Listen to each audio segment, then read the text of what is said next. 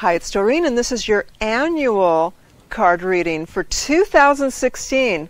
I'm out here in the garden with the puppies. This is Feather. I don't know if you can see her, but Precious is down here. And undoubtedly we'll have guest appearances by other animals because I'm surrounded, like Noah's Ark, by beautiful souls of the light. So I want to work this year with the Archangel Oracle cards, because who better than the archangels to watch over us during this intense year that we are already in the midst of. So I'm going to take the 44 cards and I'm going to pray over them. I've been praying over them, and I've been asking God and the angels for messages about what to expect for this year. And as I shuffle them, I'm receiving even more messages, and so are you. So do pay attention to the messages that you receive as I talk about each card. I'm going to pull 12 cards, one for each of the months, and then talk about the messages that come up about what we can expect and how we can prepare for them. And so as I shuffle, I'm looking for cards that are going to pop up for January 1st. Not January 1st, but the first card for the first month. So I'm looking for a card that pops right up. And then I'm going to talk about the year in general and the messages I've been receiving. Okay, so that's going to be for January. And we'll go ahead and turn it over. And the card is Peace. Now, this is really corresponding with what I've been receiving, because what they show me is that 2016 is going to be very, very intense. And it's going to be a year where peace is going to be our overriding intention. We who are peace lovers, who do not profit from war or from corporations, those who are stewards of the planet, we're going to be the vocal ones. The word that they give me for this year is action. It's going to be a word of a year of taking action. The angels have told me that there's going to be things happening all around us this year. And I'm not going to sugarcoat it. I'm not going to say, oh, it's going to be a perfect year, because on this earth plane of duality, nothing's perfect. But what it's going to be is a year where your inner peace gets tested. Not like a test pass-fail, but things are going to come up for you. And it's really going to be your final exam, and I don't mean that in the sense of anything cryptic or morbid, but it's a year where you add up 2, 0, 1, and 6. It's a 9 year. That's a year of completion where things come full circle. And so there goes Feather. Feather, what are you going to do? You want to go down? Okay, there you go, sweetheart. It's going to be a year where no matter what happens, your assignment is to keep your inner peace, and so to be unflappable. In prior years, we gave away our power of our peace to externals. We said, well, if it wasn't for this politician, if it wasn't for this corporation, if it wasn't for this person or this war or this experience or condition, then I'd be at peace. And giving away our power of peace like that ensures that we'll never be at peace. God created us all as peaceful individuals because God is peace. So inside of you is peace. And this starts off the year. This is so perfect as a focal point for 2016, the January card about peace. I wish that I could say that things were going to be, like a fairyland or some sort of cartoon or even heaven-like, where it's going to be complete peace. But I do foresee weather issues. I still see more attacks happening. I'm sorry. I do believe that we can lessen them through our prayers and through being very aware. But there's a lot of people who are still focused on money only, and they make money with these things, and so in their minds that's how they get peace. It's not real peace. But we're living on a planet with roommates who have big enough egos where they've gotten themselves into places of physical power, not spiritual power. And so with these roommates, it's like if you have a noisy person who lives next door to you, there's different ways to deal with it. But it all comes back to, this is an opportunity for you to learn how to be at peace no matter what. And if you can do that, you're going to be so proud of yourself by the end of all this. So keep the peace, keep the faith. And it all starts with being positive and seeing the blessings within everything. That doesn't mean that we need to sit down and be doormats to what's going on. We should speak up, and we should speak up first of all with our spending habits. For instance, it's really important to me that we have organics. So growing our own organics, spending extra money to get organics, voting for politicians who support organics. These are some ways that we can make a difference in our world and still be at peace. And you know what your issue is, so think about that. So January is all about being at peace. And as I shuffle the cards and we take a look at what's coming up next, it's right here in the middle. I can see it coming up. And that one doesn't want to come up. You always want to make sure that your cards, you don't force them and pull them. You want to shuffle in a way that they come easily. See, that one doesn't want to come. We're looking at February, Lord. Okay, here's February. All right. It's overcoming difficulties. Again, this is the same theme. And this is Archangel Jeremiah, who's historically the archangel who helps us with forgiveness and who helps us to review our lives. It really means that the worst is behind you.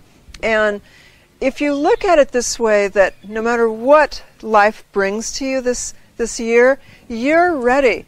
Sometimes we don't know how strong we are until life pushes us to be strong. I know some of my most challenging experiences, and if you've read my books, you know that I've been through hell and back many, many times in this lifetime.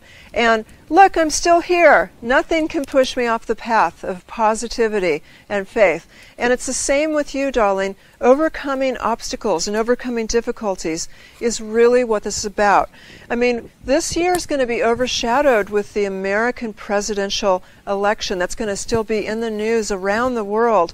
And please know that you have other options besides two candidates, if there's two candidates that don't meet your needs. And please know that researching these candidates is something that you have the right to do and take a look at this. I mentioned that organics is very important to me. So there's one potential candidate that I wouldn't vote for because she used to be an attorney with the corporation that creates genetically modified organisms. And it's in the news that she promised that corporation that if she's elected, that she will protect them and ensure that we can have genetically modified organisms. I'm sorry if you're not political, and that's a turnoff for me to say that, but that's not being reported real widely. Do your own internet search and you'll find out that we could be electing a Monsanto attorney, former attorney, who's promised to protect that corporation, and is that really what you want? There's other candidates we can vote for, and I've heard people say, oh, that's a wasted vote, but it's never wasted if your energy's in that direction. We can stand up for candidates who believe like we do. So do your research and stand up. February is going to have a lot of information about this because the primaries are coming up. Don't vote for someone just because it seems like the easiest thing to do. Please, please know that that's going to make a big difference in the direction of our planet. The other candidate, too, is likely choice. I mean, there's also things that you don't want to vote for in him. So, you know, let's look for third and fourth options and speak up now in the primaries in the February and March arena. So, again, I know that a lot of people don't like politics, but the angels talk to me about them all the time and show me things. So it's my moral duty to speak my truth. So you can fast forward. No more politics. Now let's go to March and take a look at March. And I thought that one was going to come up. Here's March. Breathe. Looks like we're going to have a break in March. This is Archangel Raphael. He's the angel of healing. So this is especially for those of you who might find health challenges for yourself, your loved ones, your clients doing healing work.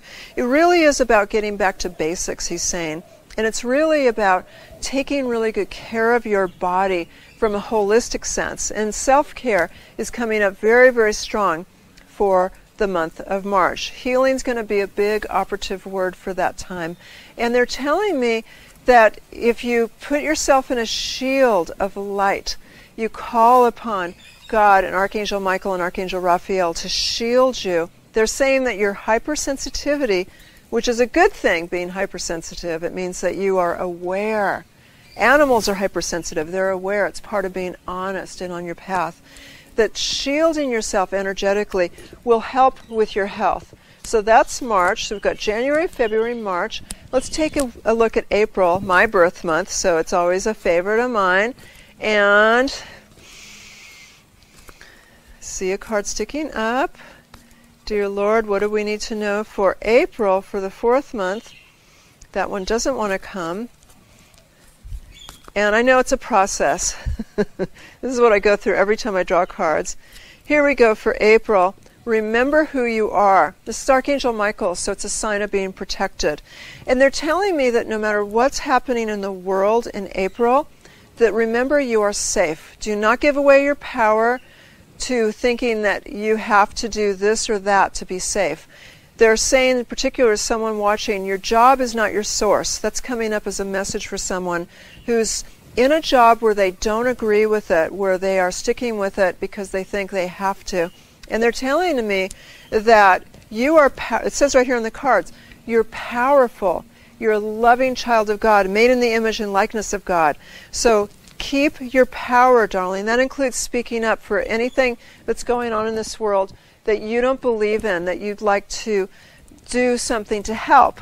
And remember not to get caught up too much in the illusion. The illusion is very, very realistic. And there's a lot of fear in the illusion, and that includes the news. So do temper your connection to the news. And if you find that it's upsetting you, maybe look for another news source, or turn it off, or stay away from the social media, or especially those who are reporting fear-based news. That includes the alternative news. A lot of the alternative news is just as frightening as the mainstream news. So do watch your thoughts, because it's really, this year is about taking action and about peace. So what brings you peace? What brings you peace? Take a look at that for April and, of course, for the whole year. All right, now we're getting into the month of May, and this card wants to come up. Interesting life review. We've got Archangel Jeremiah again, twice. He's only in this card deck 3 times. If he comes up a third time, that means something really major. He is the archangel that helps us to review our lives.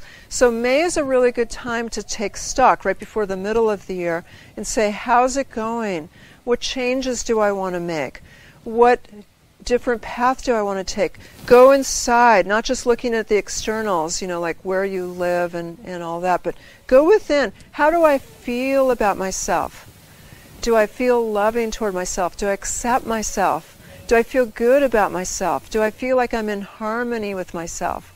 And really review that, and remember that God and Archangel Jeremiah can help you to really assess that and to get in touch with your truth. All right, now let's go to the middle of the year, to June, and taking a look at this.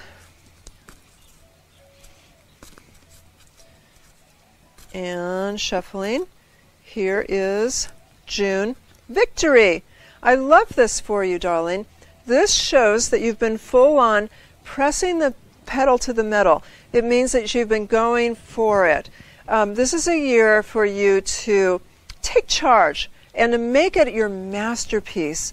Not to look at this year as a dress rehearsal for the future, but to really live it as if it might be your last. Again, not to be morbid or anything, but just to really be in the moment, to really say, how can I take charge and do my life as I feel guided? And really live it like you had unlimited time, like you have unlimited money, like you have unlimited support. Really live it without fearing what other people may think. Having the courage to be your complete, total self. And that's what is coming up, that as you do that, things work out, and they tell me they work out quickly for you. That the ego will tell you, oh, that's going to take so much time.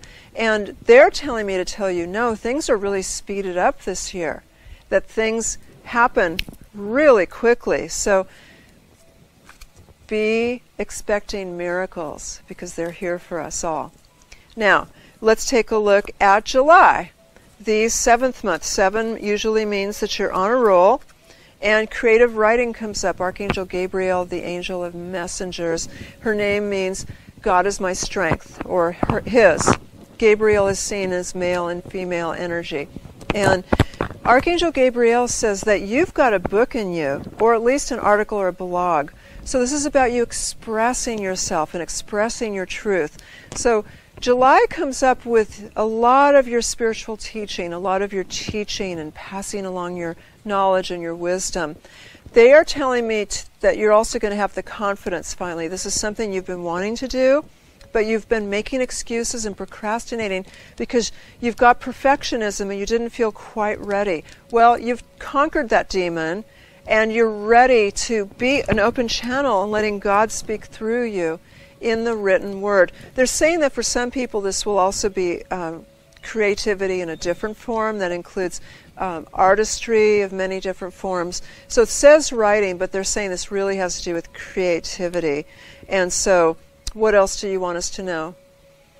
They said, surround yourself in golden light and all will be well. Just surround yourself in golden light and all will be well.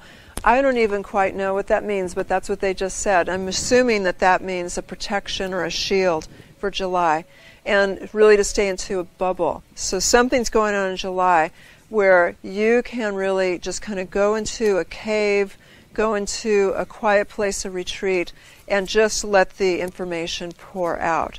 Because there's a lot of information coming through you. And if you hold it in, you're going to feel blocked up. You're going to feel like there's this, like a hose that's got a kink in the hose. So do let it flow, darling. And make the time to do that. You are a super busy person, but you're not too busy to do the creativity because you need to do that. Just look for something that's in your schedule that's not that important, not a priority, and get rid of that and put the priorities in its place.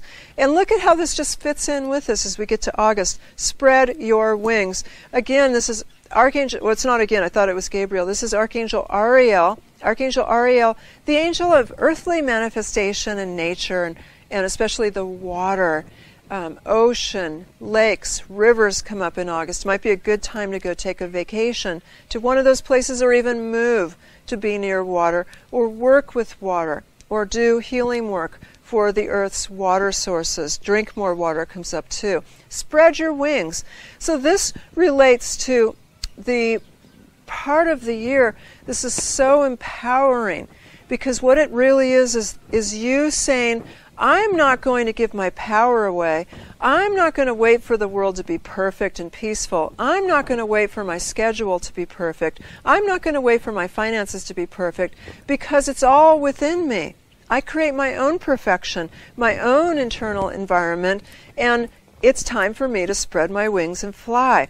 So wow, look at you overcoming fears and overcoming the world. How beautiful is that? Jesus promised us that we could overcome the world and that He's helping us. So let's take a look at September now.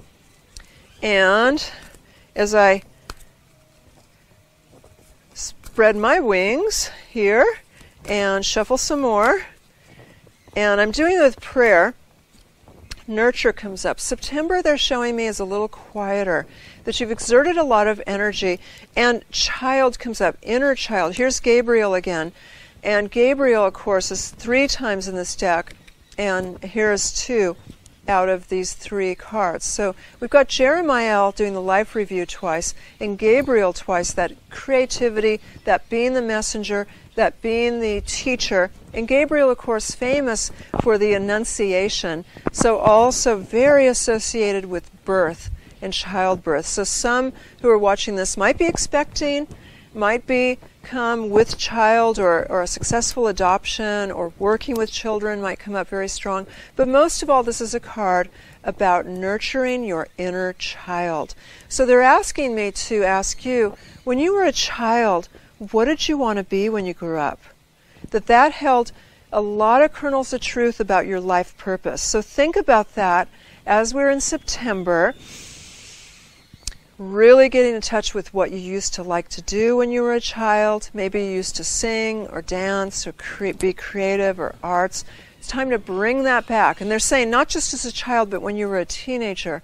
What did you like to do? And to nurture that part of you. Because even though you're an adult, your inner child is still needing your attention. Now let's go ahead and go to October. And October is such a time of where the veil is thin. That's Michael's birth month, so we always celebrate that. And let's take a look at what comes up for October. Sensitivity, how perfect for October, the sensitive Scorpio month, that you may be feeling a little more emotional, but they're saying this has to do with your creativity, to channel your sensitivity into your creative work and your teachings. They're saying don't be afraid of your seemingly fragile feelings. You may feel fragile, but that's a lot of grist for the mill. It's a lot of like a muse for your creativity, for your teaching work. So use your sensitivity. Look, here's an angel with a harp. So music's coming up very, very strong, says nature, going outside. Spending time alone comes up again, as it did when we were in April, doing that life review, and honoring your sensitivity. They're also saying to tell you that October may be a time of reorganizing your life to make it more of a haven, a safe haven for your sensitivity. So you might be rearranging where you live, who you're with is coming up very strong, that relationships might change. It's really about you honoring yourself, your feelings, and going within. This whole year is about that. Instead of externals trying to impress anyone or trying to please anyone, it's really about you and God and that relationship strengthening and that bond, that connection with God and with Source within. Using your inner guidance as a barometer as opposed to what other people are saying about you to define you. All right. Let's now look at November. So far this year is so powerful. And November being the 11 month, we come back to the ones, and also 11 means creativity. So, dear Lord, show us what card comes up for November. Here it is. Oh, 2 cards for November. All right. Passion comes up. Passion. Archangel Haniel, that was the angel for the last month, October. So again, what this is your sensitivity coming over into November. You're still feeling sensitive, but you're putting energy into your passions. This is a priority card and a life purpose card. It is saying to you to be authentic. What do you care about? What do you enjoy? What are you passionate about? And stop giving away all your time and energy to please other and their passion. Take charge. And it says, trust and followed your renewed passion in your love life and your career. So November coming up is a very time of your heart chakra, of really opening up. And we got a second card, which is moon cycles. I didn't look up what the moon cycle is for November, but you can easily do that with a quick search. But it's Archangel Haniel again. So we've got this angel 3 times. And this is a shuffled deck. So we've got Haniel, who is the angel of grace, means God's grace. Haniel is one of the ancient archangels that humankind has connected to, going way back to Babylon, which was when this angel was first revered and acknowledged. And Haniel is the angel who helps us with our spiritual gifts. So the sensitivity, the increased psychic awareness, they're telling me to trust your truth and don't worry if something is being espoused. Like they're showing me something in the news might be a false flag pointing us in the direction of fear to try and control the masses. Don't believe it. Now, don't put yourself in any danger by rebelling, but do trust your inner truth and stay at peace, okay? So it looks like October and November are going to be an internal life with your own personal life where you are just going to say, you know what, no matter what, I'm going to block out this noise and I'm going to stay on my path of my passion and trust it, but also acknowledging that things are on the external that as a sensitive person might be disruptive. So this will take every ounce of your strength and your power. Luckily, God gave you all the power, as He did for all of us, because we're made in the image and likeness of God. So there's no part of you that's afraid, because there's no part of God that's afraid in spiritual truth. That part that gets afraid, that's the ego. and we acknowledge it. We don't stuff it down, but we also don't let it distract us from their path. So bringing it full circle to December, dear Lord, show us what card comes up for December. Here we go. I almost feel like saying drum roll, please, but I put that in the middle. Divine order. Oh, I have angel bumps from this. It's Archangel Raguel, the angel of harmony and peace, whose name means the friend of God. And so it's showing that everything that's happening is in divine and perfect order, and that we can really trust it, that everything's happening for a reason. They're showing me that this is the cycle of life, the cycle of the earth, that the cycle through the darkness and the light has happened before on our planet, and it will happen again. And not to worry, don't go into any kind of catastrophizing, oh, this is the end of the world. That's impossible. This earth is an ongoing school. It's an ongoing teaching platform for those souls like you who are brave enough to come here. And everyone admires you for coming here and taking on a human body and a life purpose. And you've got lots of angels with you for that reason. So it is in divine order. And I've also been guided to draw a card from the Loving Words from Jesus deck. This is a deck that'll be out for Easter. And it is not an oracle card deck at all. It's a meditation deck with only the positive words of the Gospels, the Synoptic Gospels.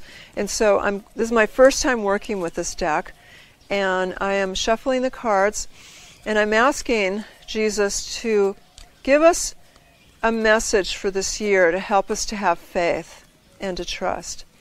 And I'm being told just to take the top card here. Oh, I love this. Thank you. It says, "Fear not, little flock, for it is your Father's good pleasure to give you the kingdom. Fear not." So, the loving words of our Lord, and that's from, I love Luke. It's like my favorite chapter in the Bible. To fear not. This year is going to be intense, like I said, but let's approach it with it's final exam time. Again, not final like it's the end of the world or end of life or anything, but just this is a big test for us all to fear not and be at peace. You can do it. And of course, I'll be with you all year long on Instagram and Facebook and Twitter and whatever new social media comes up in that time. And my prayers are with you always. Remember that you have as much access to heaven as I do or anyone does. I'm not special. I'm a good listener. We all have the same equal access. So make it a great year. Make it your masterpiece. No more dress rehearsal. No more procrastination. No more putting off for the future what you can do today. Every single giant goal was created one baby step at a time, and you can do that. You can absolutely make this year your sweet 16, and my prayers are with you for that. I'm sending you so much love, angel blessings. God bless our whole world. God protect our whole world, please. God protect you and your loved ones. And won't you please say it with me? Aloha.